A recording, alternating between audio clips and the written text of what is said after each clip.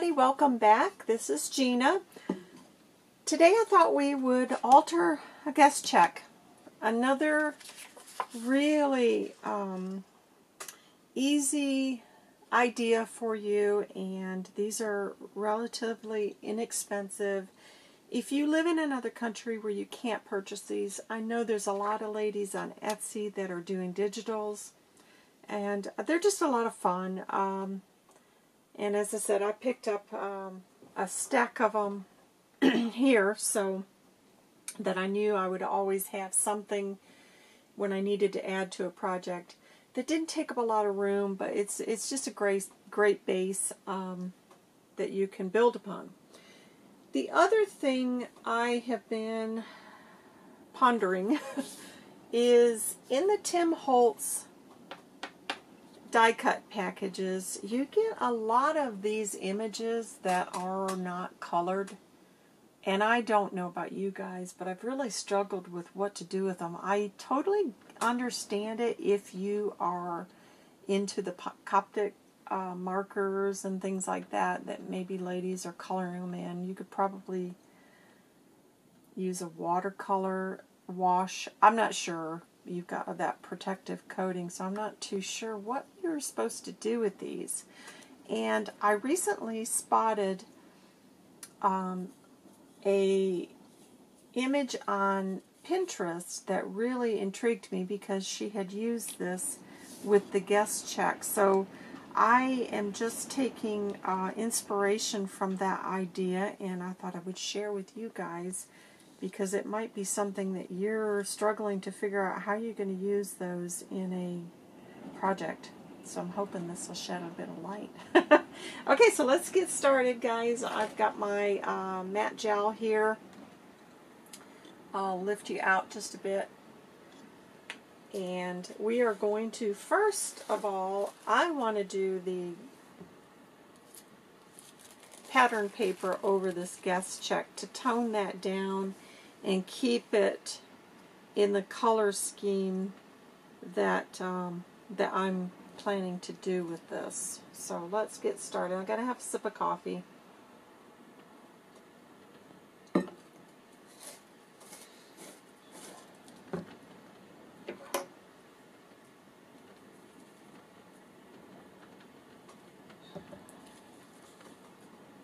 So I'm just going to go ahead and put a light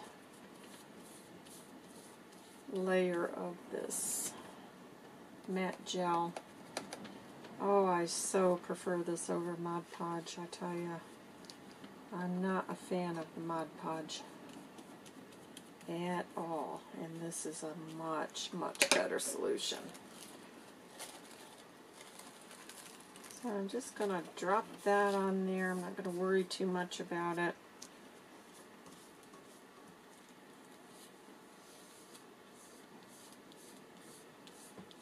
Oh, sorry guys. Okay guys, sorry about that. So now that we've got that on there, we're just going to trim it away.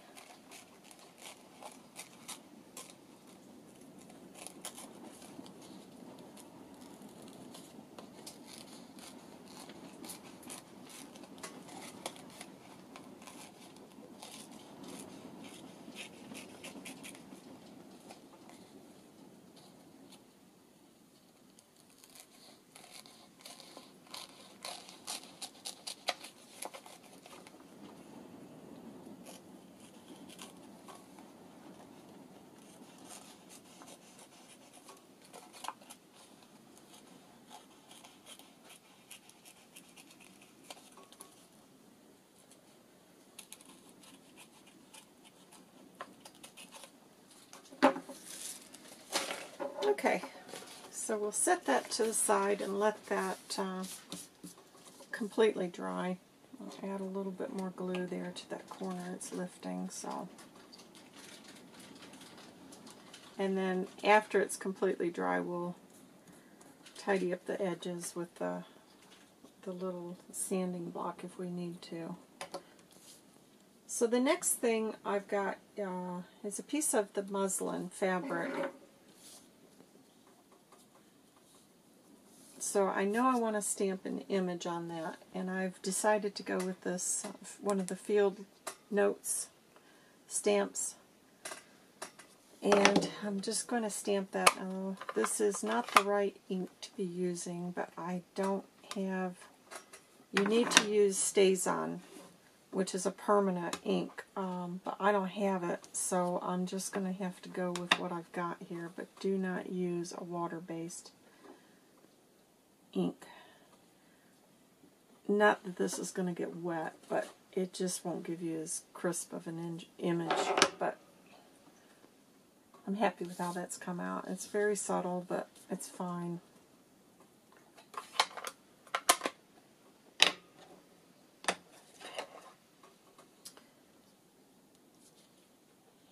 Yeah, those are really nice stamps. They've got a very nice image to those.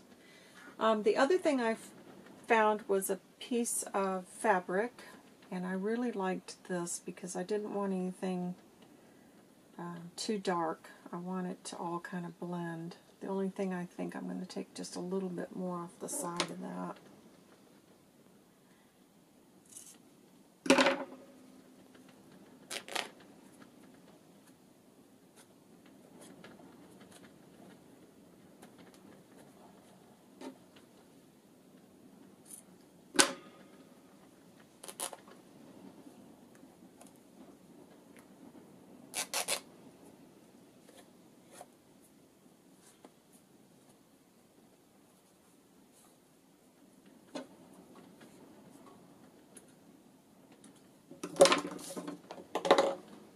And that's just going to go under this bit of fabric.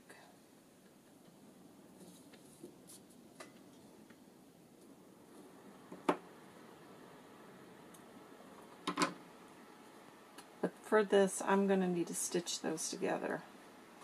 So what I'm going to do is just run this through my machine and stitch that, and then we can glue that onto the guest check. So I will have to get my machine out, and I'll be right back.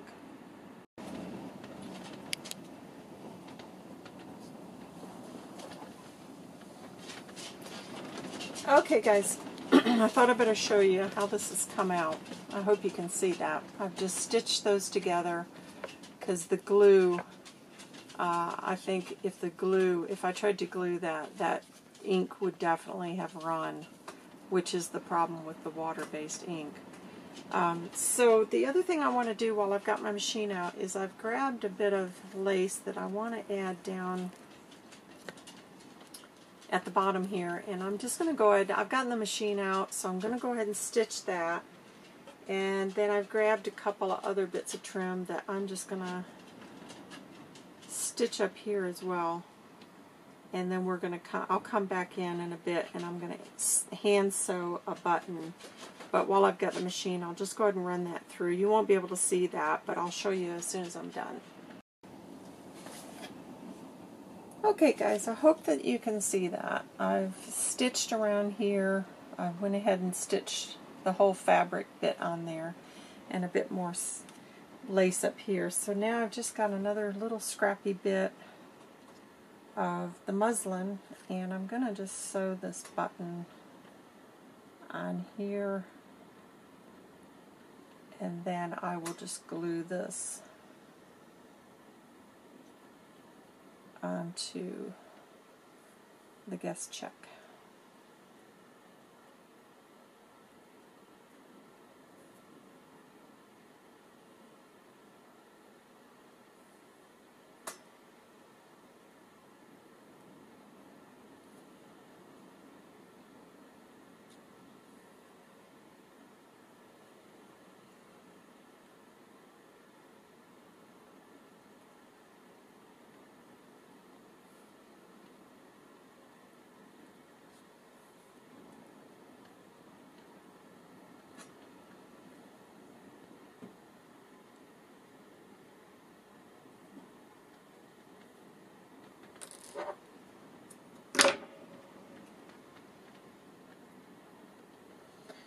Okay, so I'm just going to add that,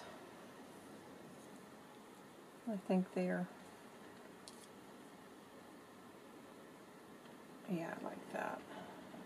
And then we've got this other little piece that we weren't too sure what to do with, but I'm going to put that down there now.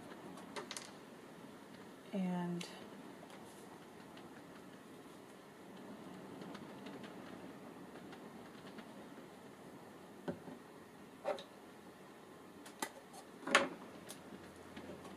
I'm just adding some glue to the back of it. Now I would recommend the Fabri-Tac because it will glue paper to fabric really nice. And I'm going to have this just kind of hanging over the edge.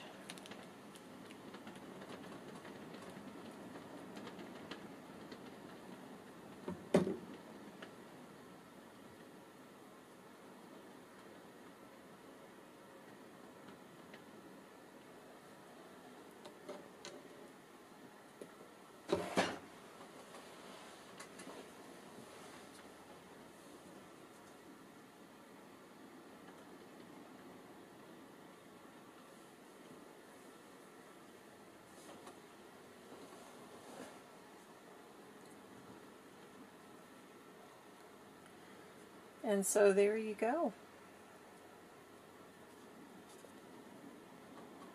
I really like that. I'm so glad I found this because I think I've got 3 or 4 more of these, and I'm just going to make up a batch of these so that they'll be ready to add to journals while I've got all my supplies out. I'm just going to carry on with that. But I'm very happy with how that's, excuse me, with how that's come out. The only thing I'll probably do is I think it would be nice to have a metal eyelet here with some seam binding to finish that off. That's all that needs now, and that will be ready to add. The other thing you could do is, because I've got all this sewing on the back, I might actually come back with a index card and back that so that you've got a nice clean writing space, and then I'll just distress around it, but I'll do that when I'm ready to add this to the journal. So sorry about the noise, guys. We've got there's a really loud truck here at this park, and he's just passing by, so I apologize for that. So that's what I would do to finish this off now, is just back that with a index card and then add a nice metal eyelet, and then I think that tag has come out really pretty. So I hope you guys have enjoyed that. Well, I'll tell you what, I'll just go ahead and do it right now. Let me just go ahead and do that. At least I'll have that part done. I'm keeping an eye out. I said I wasn't going to buy an eyelet or a crocodile, but I'm keeping an eye out to see if I run across one at some of the thrift stores or eBay. If I can find something reasonable, I'm going to go ahead and get one, because I'm missing adding the eyelets to my projects, and I do feel like it's a really important tool.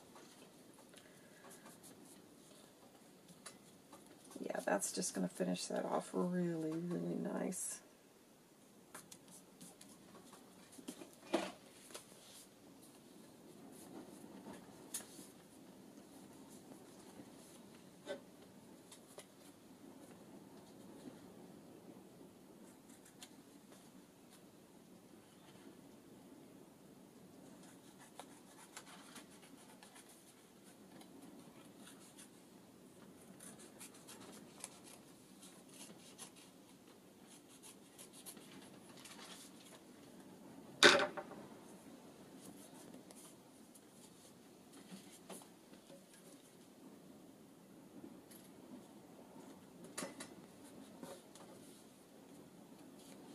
It was a little bit short, so I'll just use that extra bit to cover that. And now let me just distress the edges a little bit.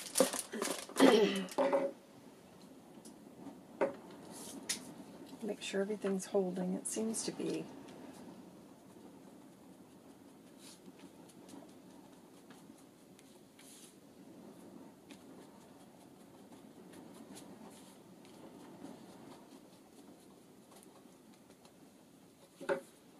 Okay, so as I said, now the only thing to me that it's missing is some seam binding and a nice metal eyelet, so that will have to come down the road. I'll just put this to the side for now until I get those supplies in, but I'm very happy with that. I hope you guys have enjoyed it. It's pretty quick and easy to do, and hopefully if you've been worried about how you're going to use those, hopefully that's answered it. So take care, and I'll see you here soon, guys. Bye-bye.